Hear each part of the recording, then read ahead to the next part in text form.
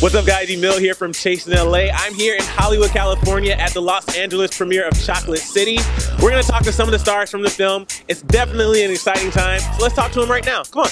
But tell us about your role in the film. So I play Slayer in the film. Wait, is that your stripper name? I like that. Yeah, I guess that's my stripper name. I'm going to keep it. I'm going to own it. I'm going to keep it. Yeah, so I bring the Latino love to the film. Yeah? Yeah. What was it like on set? Because I've heard from a lot of the actors that the women in the audience really wanted the show. Man, it was the energy in there was incredible. I actually want to do it for a living now. I think I'm changing professions. First of all, I know that you play Robert Ri'chard's girlfriend in the film Carmen, but were you able to actually go on set when they were filming the stripping scenes? You know what? I was lucky enough to catch the last 2 days of them filming that, and it was great. I was very happy. I was dying in my seat. I was watching it. I was like, woo, this is awesome because I get to see it up close and personal for free. Right. You know what I mean? I felt like I was at a real strip club, and the guys were amazing. They were killing it. Why do you think we should be so excited about this film? I mean, besides the obvious reason, is sexiness. I think, you know, I think black male sexuality is taboo in Hollywood, or considered taboo. And this is a film that celebrates it, right? And it's fun, and it's not doesn't make you feel sleazy or icky. It's just a fun film, and I think people will be pleasantly surprised at the overall tone of the film. Why are you excited about this film? You know, a friend of ours did the film. You know, friends of ours are in the film, and you know, I had a small cameo in it, so we want to come out and support tonight. I have some great friends in this film. Yeah, and with large assets, so you know, and a lot of talent. So I'm excited.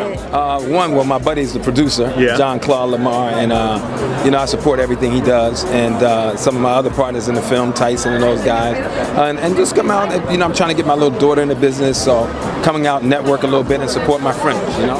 What's up, guys? I'm here with King, who plays Bishop King in Chocolate City, and you say you're in the strip club in the movie. Yeah, I am in the strip club and in the church. So this movie is really staying true to real life. Yeah, exactly. That's what I say. A lot of people ask me and say, would a reverend really be in the strip club? Yes. Yeah. Yes. Yeah. My father's a pastor. He would not be in the strip club. He might be. No, no. You might not know about it, though. He's not going to tell us that. Wouldn't be in the strip club. Now, you know the premise of the story is, you know, he's making a little extra cash. Right. Would you support your children if you found out they were doing that? I mean, I would be a little sad because I'd be like, why didn't you come to me? But right. Have plenty. Right. I'd be like, dang, that's what you come to. But you know, honestly, if it was a passion of theirs, I think exotic dancing is so sexy nowadays, and it's become such a part of our culture that if they wanted to try it out, I'd be like, you know what, do your thing. You know, if you have the body for it, rock it. So yeah. I am a restaurant owner in Chocolate City, a tightwad. Yeah. So he's related to Mr. Omar from Everybody in Skirts for sure. You know, but it's a great role. I love making people laugh. I like being this sort of old, you know, grouchy right. that can get on people's nerves, but can also make the audience laugh. And what advice would you give to an up-and-coming dancer or dreamer out here who's just trying to chase their dream? Never stop dreaming. Never stop dreaming and keep working, man.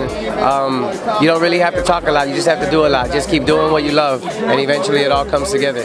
Some people have like a quote they live by. Do you have a quote that you live by? Stay honest to yourself. You know, stay true, and work hard. I love it. You really got to believe in yourself, and if it's your dream, make it happen. All right, guys, that's a wrap. We're going to go inside and catch the film right now, but make sure you check the film out May 22nd, AMC Theaters and on demand. Are you ready to feel the magic? I am.